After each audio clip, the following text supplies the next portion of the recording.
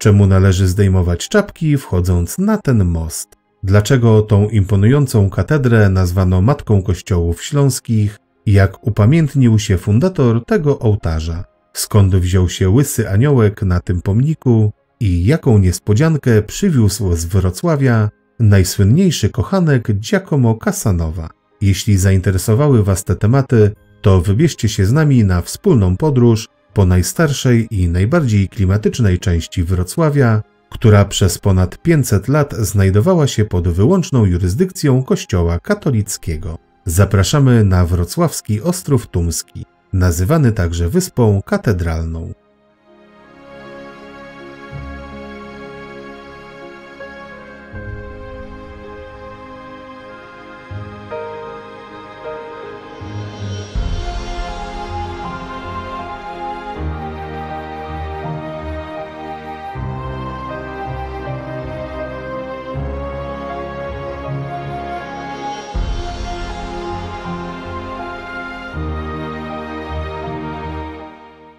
Ostrów Tumski to najstarsza część Wrocławia i od lat jedno z najbardziej klimatycznych miejsc miasta. Rzesze turystów przyciąga autentyczny urok i magia, czy też chęć spotkania miejskiego latarnika, chyba już ostatniego w naszym kraju. To także najbardziej romantyczna część Wrocławia, ściągająca zakochanych i spacerowiczów. Jego historia sięga początków państwa polskiego, a najważniejsze zabytki są tylko niewiele młodsze.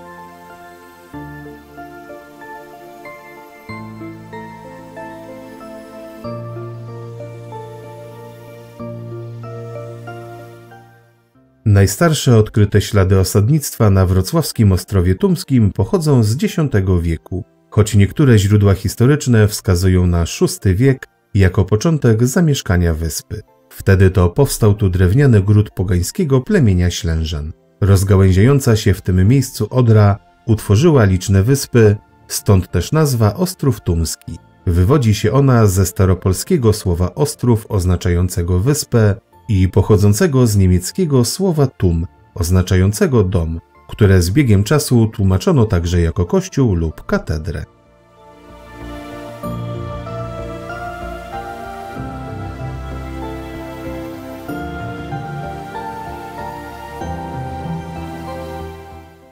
Około roku 1000 wschodnia część wyspy staje się siedzibą biskupstwa wrocławskiego. Od tego czasu w miarę równolegle rozwija się część książęca i biskupia. Drewniane budynki powoli zostają wypierane przez murowane.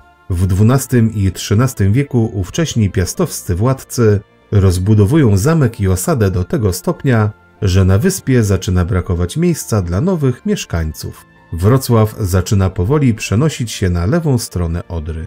Niedługo po śmierci Henryka IV Probusa siedziba książąt wrocławskich przenosi się w okolice dzisiejszego Uniwersytetu Wrocławskiego, a dotychczasowy zamek zostaje rozebrany.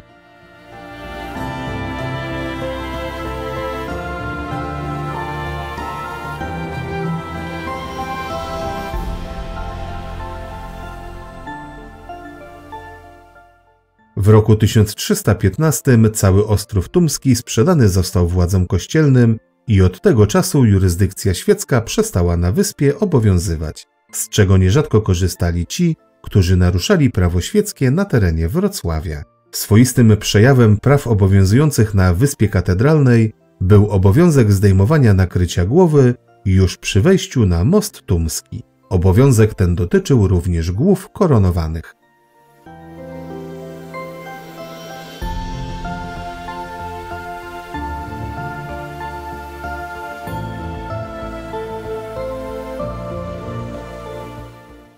Na przestrzeni kolejnych wieków teren Ostrowa Tumskiego był wielokrotnie przebudowywany.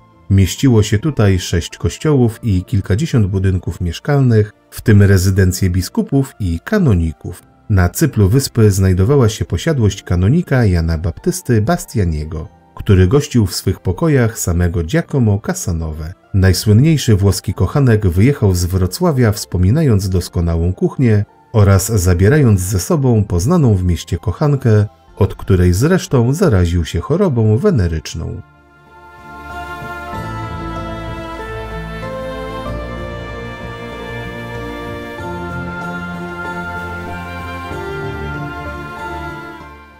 Aż do XIX wieku wyspa zachowała czysto kościelny charakter. W epoce napoleońskiej Ostrów Tumski stracił swoją niezależność za sprawą wtargnięcia oddziałów francuskich. W XIX stuleciu mury miejskie zburzono i zasypano część Odry za katedrą tak, że wyspa została na stałe połączona z miastem. Pomimo iż II wojna światowa poczyniła na Ostrowie Tumskim niemałe spustoszenie, a odrestaurowanie niektórych obiektów zakończono dopiero w latach 70. XX wieku, jest to miejsce, w którym można poczuć klimat starego Wrocławia. Dziś ponownie, tak jak przed 7 wiekami, większość obiektów znajduje się w kurateli Kościoła katolickiego.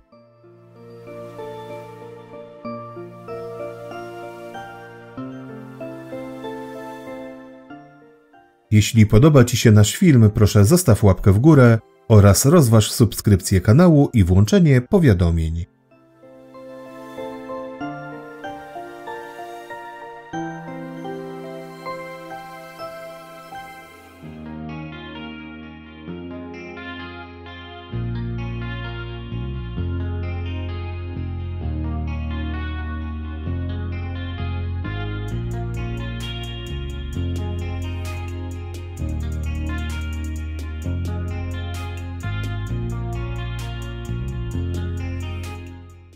Na Wyspę Katedralną najłatwiej dostać się przez Most Tumski, zwany także Mostem Zakochanych, który stał się jedną z atrakcji turystycznych i najbardziej romantycznym miejscem Wrocławia. Obecna stalowa konstrukcja pochodzi z 1889 roku i zastąpiła starszą, drewnianą. Mosty w tym miejscu istniały już od XII wieku, a bezpiecznej przeprawy strzegą figury świętej Jadwigi oraz świętego Jana Chrzciciela.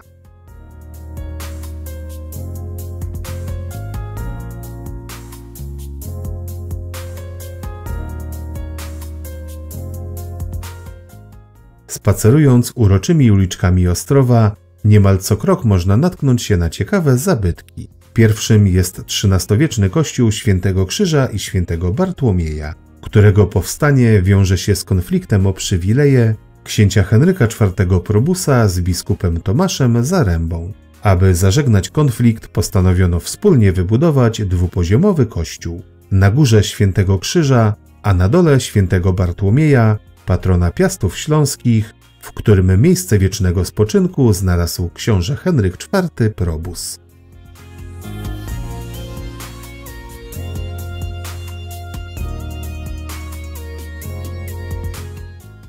Na placu kościelnym przed kościołem znajduje się pochodzący z lat 1730–32 pomnik świętego Jana Nepomucena, który zginął strzegąc tajemnicy spowiedzi. Gdy przyjrzycie mu się uważnie, zauważycie, że jeden aniołek jest łysy. Otóż rzeźbiarz, któremu zlecono wykonanie cherubinków, postanowił uczcić narodziny syna i wyrzeźbił jego łysą główkę.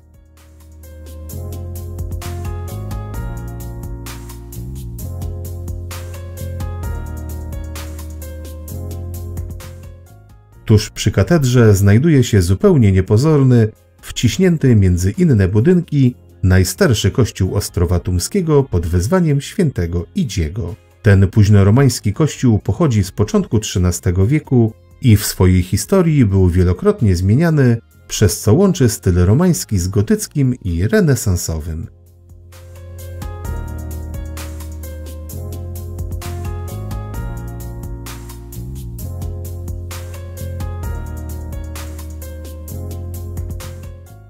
Uliczki i zaułki Ostrowa Tumskiego oświetla ponad 100 latarni gazowych. Codziennie rozpala je i gasi latarnik, którego można spotkać tuż przed zapadnięciem zmroku i o świcie.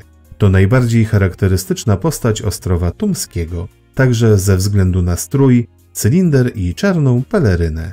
Właśnie ze względu na klimatyczne oświetlenie, zabytkowe budowle i atrakcyjne położenie blisko centrum Wrocławia, Ostrów Tumski jest doskonałym miejscem na wieczorny spacer.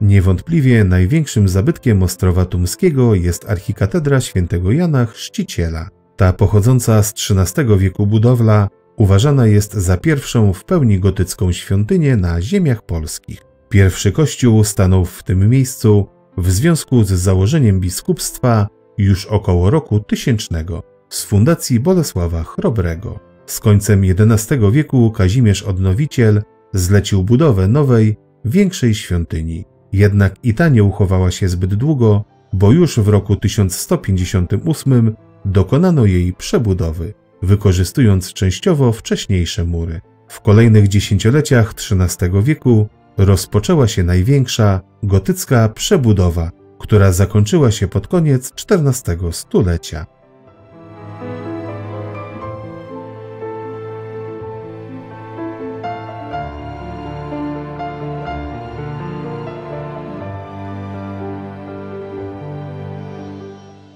Kolejne stulecia nie oszczędzały katedry. Najpierw pożar w XVI wieku, później zniszczenia po wojnie ze Szwedami wymuszały kolejne odbudowy i przebudowy. Każda z nich kończyła się dołożeniem elementów dekoracyjnych charakterystycznych dla danego okresu. Najtragiczniejszy okazał się jednak rok 1945, kiedy to podczas oblężenia twierdzy Wrocław przez Armię Czerwoną zniszczeniu uległo 70% katedry i jej wyposażenia. Wstępna odbudowa pozwalająca na odprawianie nabożeństw zakończyła się w 1951 roku. W kolejnych latach przeprowadzono następne etapy konserwacji i rekonstrukcji, które zakończyły się symbolicznym osadzeniem hełmów na wieży w 1991 roku.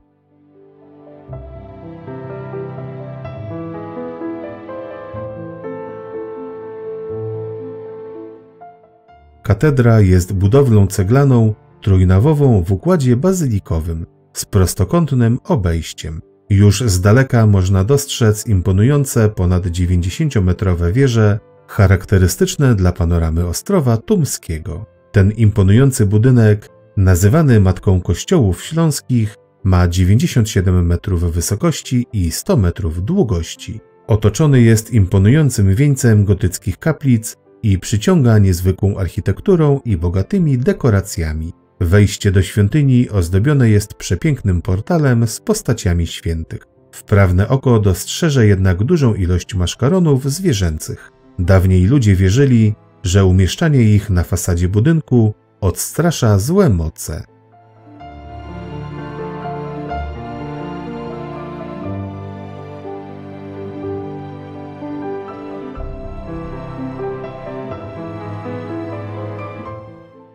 Nawa główna przykryta jest zrekonstruowanym barokowym sklepieniem krzyżowym, a nawy boczne krzyżowo-żebrowym. Najstarsze elementy katedry to pozostałości po romańskich kościołach wzniesionych we wczesnym średniowieczu.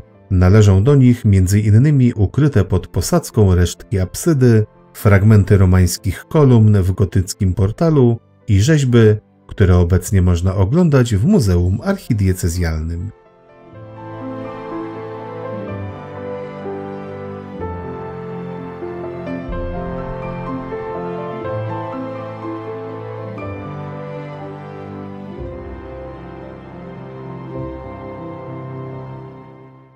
Najdawniejszą częścią gotyckiej świątyni jest wybudowane w XIII wieku prezbiterium. Możemy w nim zobaczyć srebrny ołtarz ufundowany przez biskupa Andreasa Jelina z 1591 roku. Koszt jego budowy wyniósł, jak na owe czasy, astronomiczną kwotę 10 000 talarów. Fundator zadbał także, żeby pamięć o nim nie zginęła. umieszczając swój wizerunek wśród postaci na jednym z malowideł. Jego twarz można dostrzec także na medalionie na ołtarzu oraz popiersiu w prezbiterium świątyni. Ołtarz w 1945 roku został rozmontowany i ukryty przed nadciągającą Armią Czerwoną. Dopiero kilka lat temu okazało się, że w katedralnym skarbcu ocalało sporo jego elementów i w grudniu 2019 roku powrócił na swoje miejsce. W prezbiterium znajdują się także pięknie rzeźbione, barokowe stalle z XVII wieku autorstwa Franza Mosta i Franza Zellera. Pierwotnie znajdowały się one w katedrze grekokatolickiej świętego Wincentego we Wrocławiu.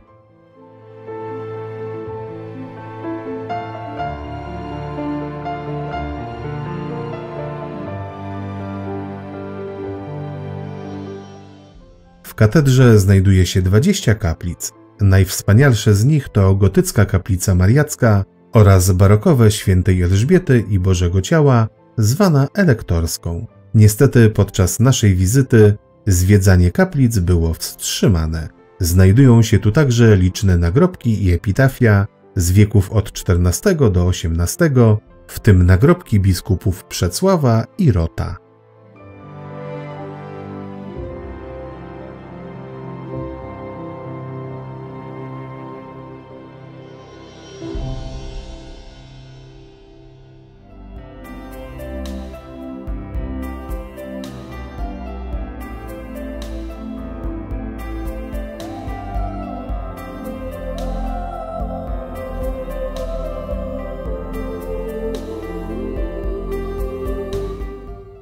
Tuż przy wejściu na most Tumski znajduje się gotycki kościół pod wezwaniem Najświętszej Marii Panny. Pierwszy kościół i klasztor powstał w tym miejscu w połowie XII wieku dla kanoników regularnych świętego Augustyna.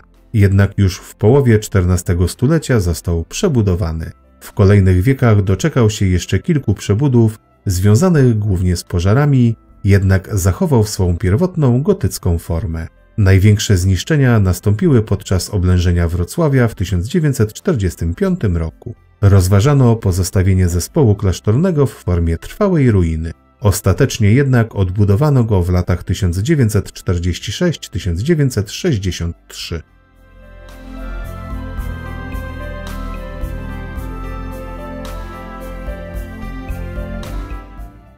Gotycki kościół nie uległ przekształceniom, dzięki czemu możemy się zachwycać wyjątkowym potraktowaniem przestrzeni. Wąskie tunelowe nawy zdają się ciągnąć w nieskończoność. Niestety przeważająca część dawnego wyposażenia kościoła uległa zniszczeniu. Z dawnego zachowała się kamienna chścielnica z XV wieku i nieliczne detale architektoniczne. Reszta wyposażenia wraz z ołtarzami pochodzi ze zniszczonych w czasie wojny kościołów śląskich.